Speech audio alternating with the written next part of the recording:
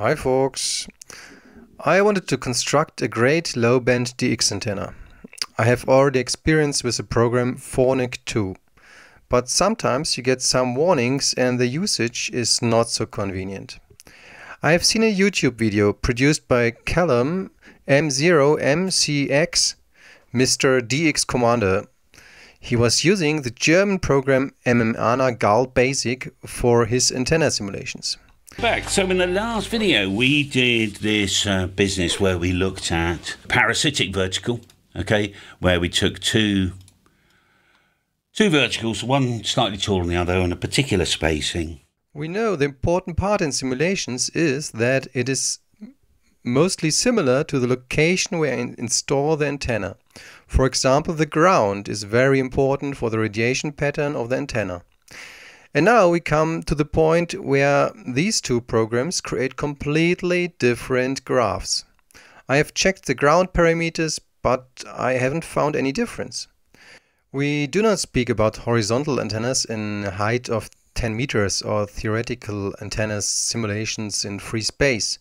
We speak about vertical antennas and the correct simulation of the ground.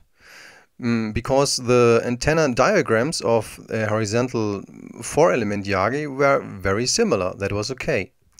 So here you see the radiation pattern of a 4-element Yagi, horizontal 4-element Yagi, in Mmana GAL Basic, and here you see it in Phonik 2.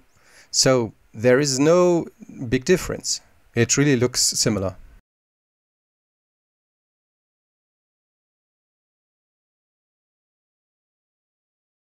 Now, what is wrong? Where's the mistake?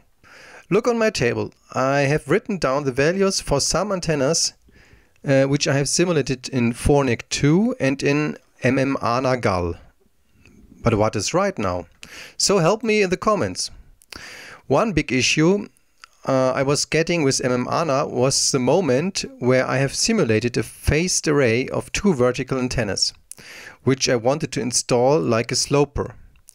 And then I have changed the height between 0 and 0.5 meters. Always the antenna which was higher was not so good like the antenna on the ground.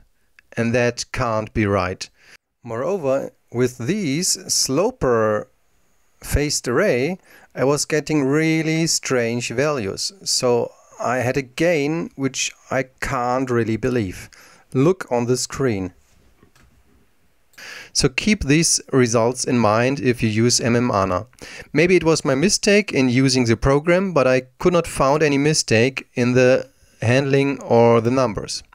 So if you look now on the YouTube videos of Callum, where he tries to simulate a phased array for 40 meters, I would say sorry, but do not trust these numbers.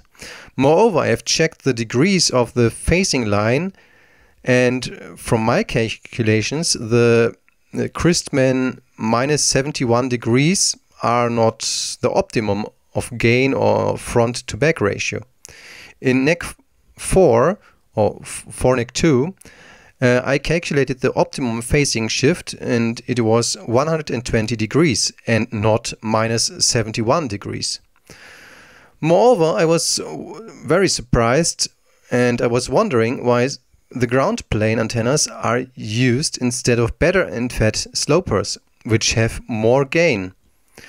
So I have calculated a phased array with really cool slopers. But that is something which I want to present you in my next video.